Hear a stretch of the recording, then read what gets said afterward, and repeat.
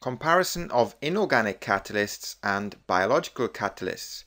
The features we look at are structure, mode of action, specificity, saturation, speed, and sensitivity to temperature and pH. So we'll start with structure. Enzymes, the majority are proteins. Inorganic catalysts, it varies from metal ions to complex molecules. Next is mode of action. They are both the same. They both increase the rate of reaction by lowering the activation energy. Specificity.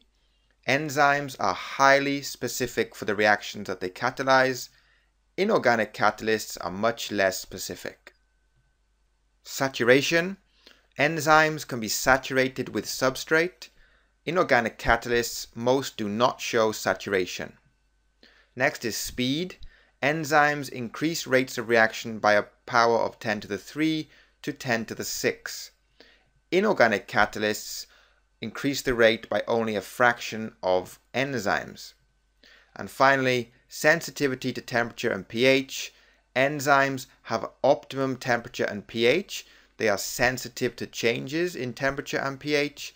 Inorganic catalysts, they work well at high temperatures. They're not sensitive like enzymes are.